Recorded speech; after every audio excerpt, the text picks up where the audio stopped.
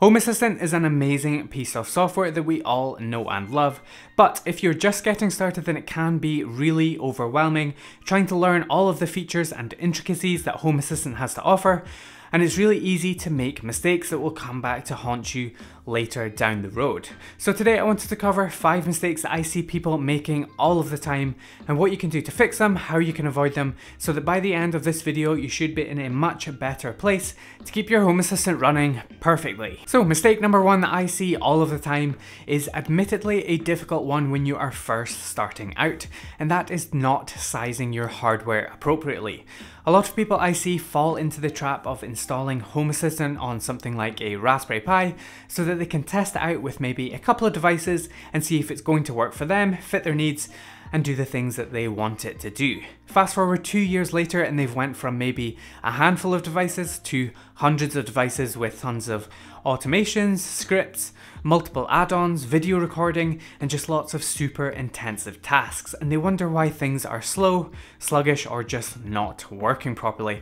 Now, I'm not saying that the Raspberry Pi isn't a great device for running Home Assistant, far from it, but it does have its limits in terms of performance, and depending on what you're doing, it can be pushed to those limits. And so it's important to make sure that the hardware you are using is up to what you are asking from it to keep things running smoothly. If you want some of my recommendations for different hardware and their use cases, then you can check out this video up here for all of my different hardware recommendations, and you can get a better idea of how to size your hardware appropriately. The second mistake I see is one I'm sure we are all guilty of. I know I definitely am, and that is not removing old integrations from your install. And this can often cause issues, particularly with startup times, because Home Assistant may try to connect or communicate with those devices as it's starting up, and it may try to keep doing that over and over again for a few minutes until the timeout period occurs. And so that can really add a lot of unnecessary time or wait time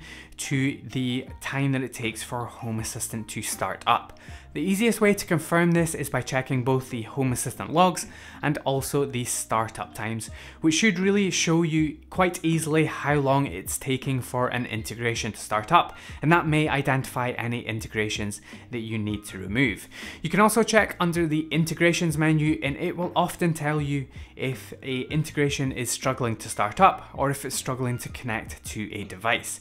So removing all of these old integrations can really help speed up your Home Assistant system and really help keep those loading times down. Removing these old integrations can really help to improve the speed of your system, so it's worth making sure you keep on top of those old integrations and get them removed. Number 3 is something that everyone should be doing frequently without question, and something that we've talked a lot about on this channel, and that is taking regular backups. Even now, it's pretty shocking how many people either don't take backups frequently enough or simply don't take them at all. And it's probably because we think that nothing bad will ever happen to us, right? But trust me, it definitely does.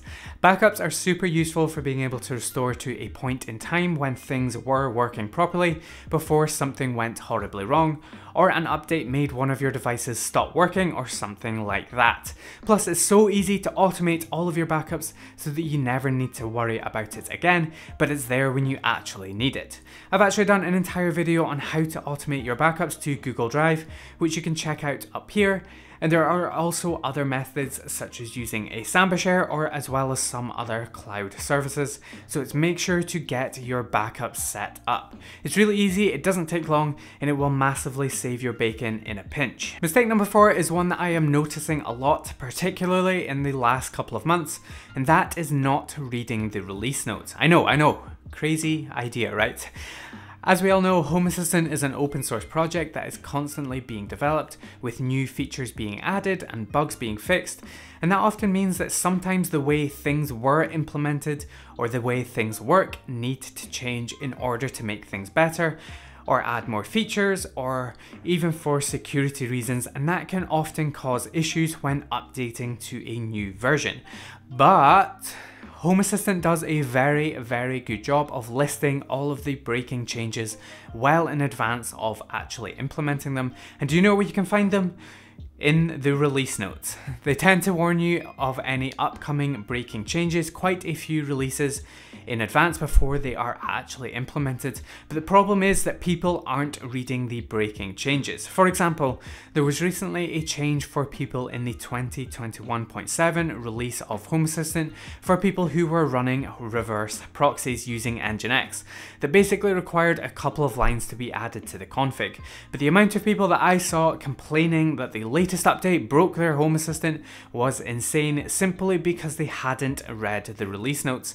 And it even warned about this upcoming change in the previous version's release notes also, so a lot of time and effort could have been saved if they just took the 5 minutes to check over the breaking changes before hitting that update button. Remember, this is something that for a lot of us are running our entire homes, so save yourself lots of headache by simply reading the release notes. And finally, we come to our fifth and final mistake, and that is running custom components. Now, hear me out before you get the pitchforks out. It's not so much the running of custom components that I have a problem with. I ran many custom components myself and many of them are really amazing, but rather it's people who don't understand the difference between the official made integrations and community made integrations. And so they install a community made integrations to get something working, which is totally fine and is all working great. But then an update happens either through a core or the integration itself, or something just generally stops working. And then people complain about Home Assistant updates breaking their stuff, when really it's not the Home Assistant developers they need to speak to, it's the maintainers of the community made integrations. Now, again, I'm not saying you shouldn't run community made integrations. I'm just saying you should be aware of the differences between an official integration and a community integration so that you know where to go to make a bug report or ask for help so that you can get things back on track. So that is a really important distinction to have, and that is distinguishing between official made integrations and community made integrations. And there we go, that is 5 mistakes that I see people making absolutely all of the time when it comes to Home Assistant, and I'm absolutely definitely guilty of making lots of these mistakes myself, as I'm sure lots of you guys are out there too. I think that's part of the journey of Home Assistant, but if we can let some of the newer people joining Home Assistant know about some of these mistakes, perhaps it will save them some hassle in the future. And there's tons more that I didn't cover here, so I don't know if you guys are interested in a part 2 of this video. If you are, then do let me know in the comments down below. I had tons more listed down that we could have went over and talked about. So yeah, do let me know if you want to see a part 2, and we can definitely make that happen.